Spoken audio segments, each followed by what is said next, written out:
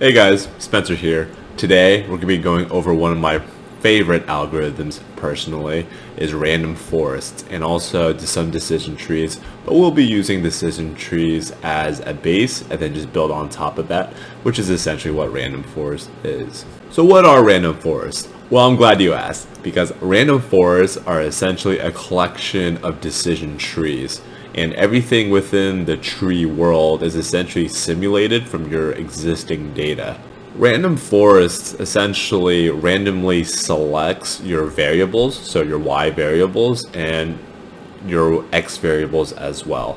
It plugs these into its own decision trees based on however many trees there are, and then it'll get the entire sum of how it was categorizing your data. It'll get the entire sum and it would average it toward the very end, which is essentially a form of bagging. From a very high level overview, a decision tree essentially categorizes or buckets your data within certain types of categories. So let's say at the very root level, we have I am 15, right? And then it's going to branch off to two different nodes.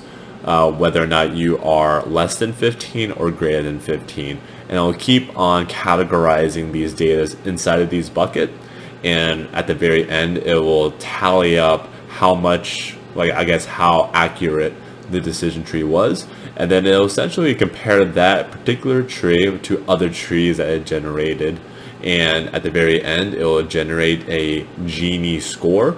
Whichever score is the lowest, that is the type of tree that it will utilize at its roots. And it'll keep on doing that for however many observations there are down the lane. So in this video, I will be utilizing a fraud type dataset where we will be predicting based on two binary outcomes, fraud or not fraud, based on these transactions. It's a very popular data set. I'll make sure I link that inside of the description down below. And without further ado, let's get down to it. So first things first, this is where I essentially obtain the data set, Kaggle. I'll make sure I link that into the description. It's essentially a credit card data set where we have a variety of variables that we have, and we are trying to predict the class, which is either denoted as a 0 or a 1, where 0 is not fraud and 1 is fraud. So I'll be going over this with the random forest and cart algorithm. These are the required package that I'll be using throughout the entire script, and I just denoted them as to what type of functions, or a high level overview as to what these functions are and how I will be using them within this script. Okay, so first and foremost, you want to make sure you clear your everything before you start progressing in your work. I already done this. Make sure you set your directory to wherever your data lies, and without further ado, let's start. So first things first, whenever I set my seed so that it is reproducible, I just put for like some random number. It really doesn't matter as long as we have the same seeds, and as long as you're following along with the same exact seed, then we are good to go. So I'm just going to be reading in my dataset read.csv. It'll be, I think it's called credit card. Yeah, credit card.csv. It's a sort of a large dataset, so it'll take a few seconds to load in. Once this loads in, we can do some exploratory data analysis here. Okay, let's do a string of this. So everything is numeric. This is what we are going to be predicting. We'll probably be changing this to a factor, which is essentially a categorical variable, and it makes it easier for our algorithm to just go through and do its thing. Everything else seems to be a numerical variable. Let's see if there's any NAs as well. So let's do like a summary. And from what I can see, it seems like there are no null values, so we don't necessarily, we don't have to really worry about that. So this is a very clean data set, thankfully. Just because I chose this data set, I know that there's a huge imbalance. But anyways, let's take a look. Let's take a look at the imbalanced data set. Imbalanced data set. And the imbalance happens with our y variable, which is the class variable. and you will see so really quick. Let me just type in some code. I'm going to be doing a table for the data at class, and it'll just sort of just categorize everything for us. And then for our counts that we, let me just print that out. This is what it looks like. Based on those counts, let's do like a really quick bar plot. But as you can see, the discrepancy is huge. It's very, very imbalanced. And there are ways to address this, and it's via sampling essentially.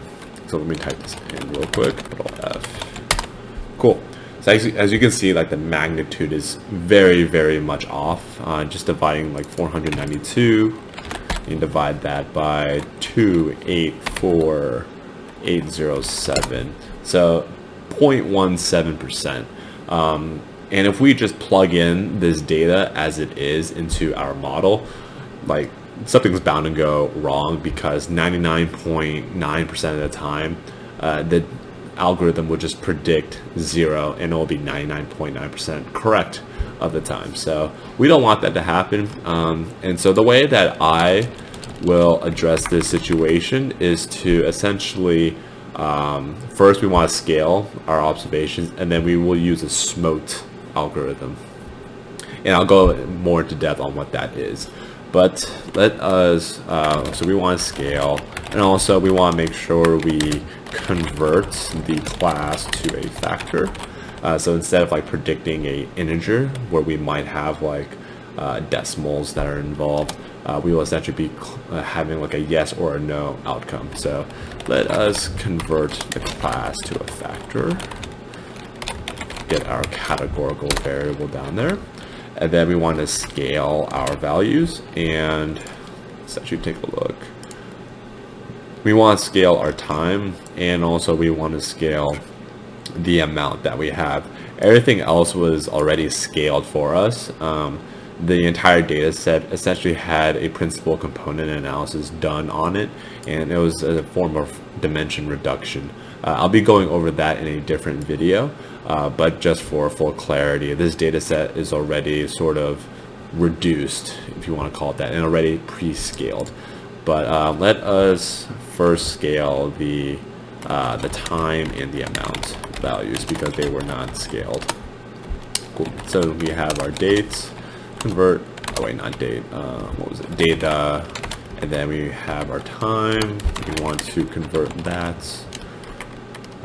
yes, data, and we convert that, not class, so it'll be time, convert this, and just put scale right here. I'm going to do the exact same thing for the amount, and put that right here. Let's run this. Cool. Next, I will be loading in my handy statistical package. It's called CA Tools, or Katools.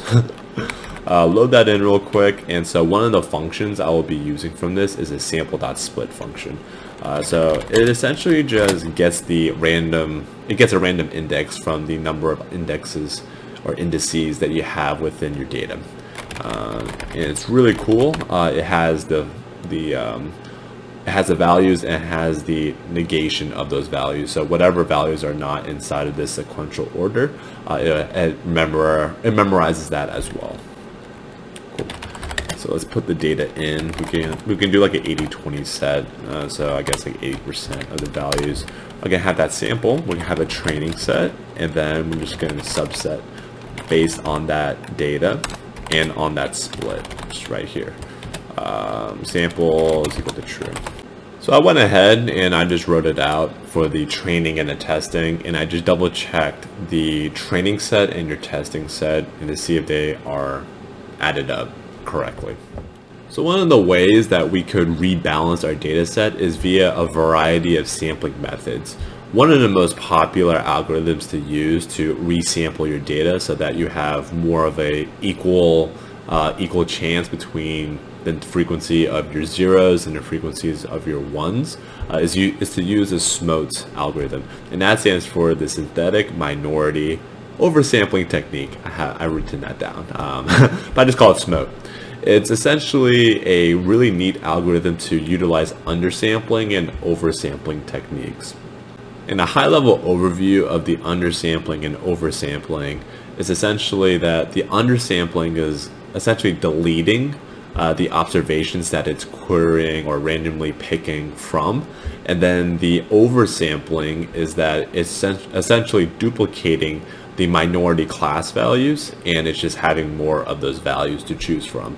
And then it's just putting that inside of your given data set. So think in terms of oversampling is for the minority class, and undersampling is for the majority class. So we can have like a more of an imbalanced, balanced data set.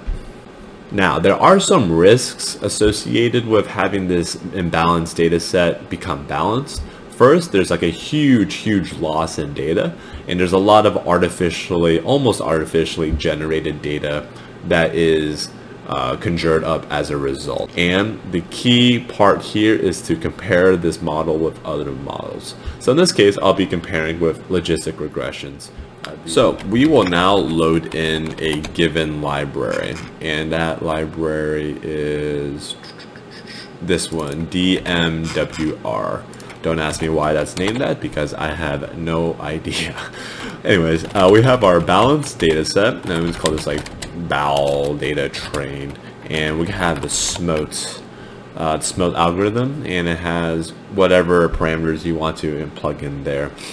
So we're just going to have our equation, which would be class tilde with a period, just calling in all the other features.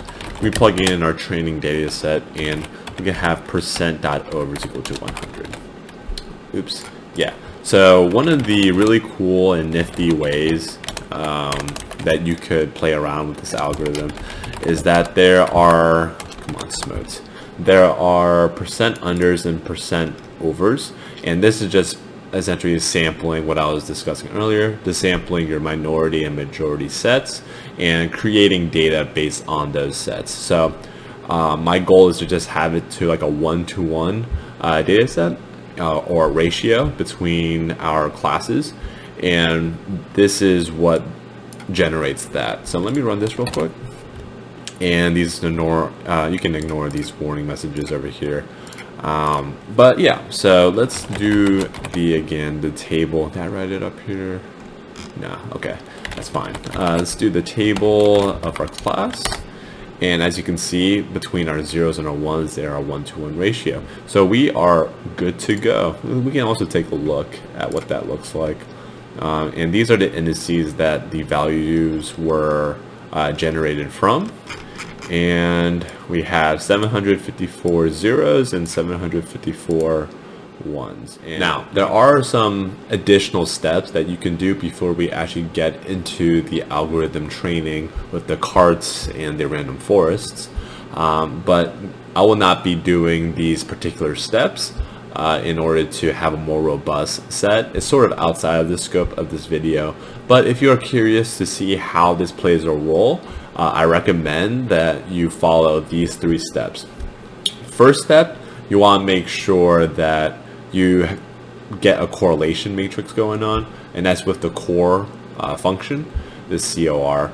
And based on those COR values or the features, you want to look at the highly correlated values between -1 and 1. So whichever one is closest to those extreme values, those are the features you should be looking at, because they have the most play at your predictions. Now, one of the cases for each of these variables is to utilize an outlier filtering system. You can use IQR, you can use studentized residuals, you can do a bunch of other stuff. But essentially, you just want to essentially make the tails at the very end of your, I guess, normal distribution, for instance, make those tails skinnier. And that's by just eliminating the outliers. And you can do that with a variety of methods. Next, you want to make sure that you have your distribution. And based on that distribution, just see if that fits what distribution you're trying to follow. In many cases, it might be normal distribution. In fact, that's most preferable to see if your actual data follows that of a normal distribution. But you can follow other distributions as well, just depending on that data set.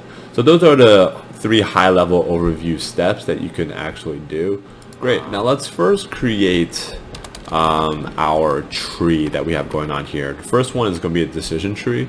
I won't be actually predicting with this decision tree because it's sort of bad and doesn't really like lead to a great result. But if you have many trees, which is what random forest is, you can have a lot better result.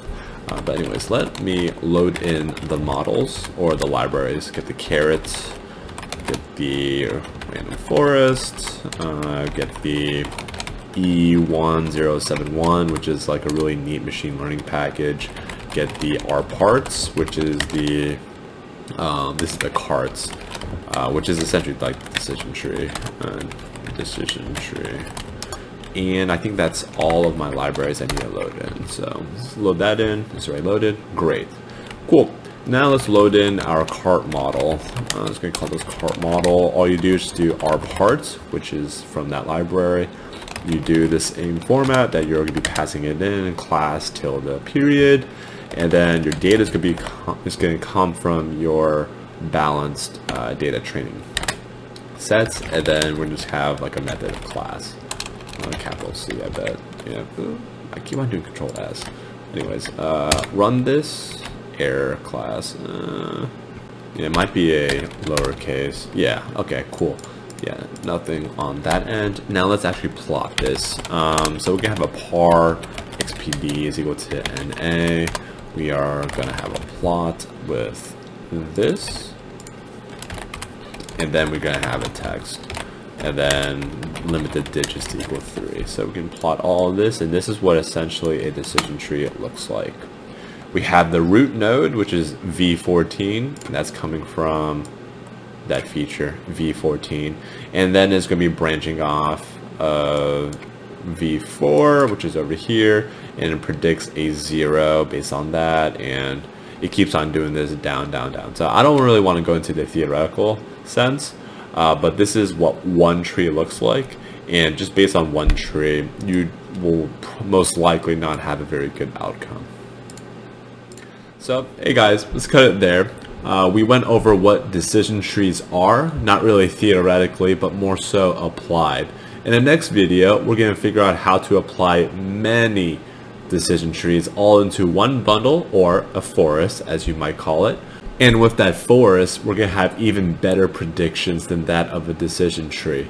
Notice that I didn't create a testing case for our decision tree because I know it's just going to be really, really bad. It's not very great for outside data or out of the bag data when we are taking into consideration of different types of events.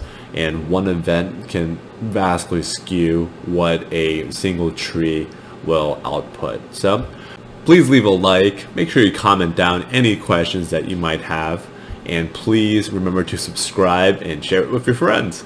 So, thank you for watching, and I hope to see you in the next video.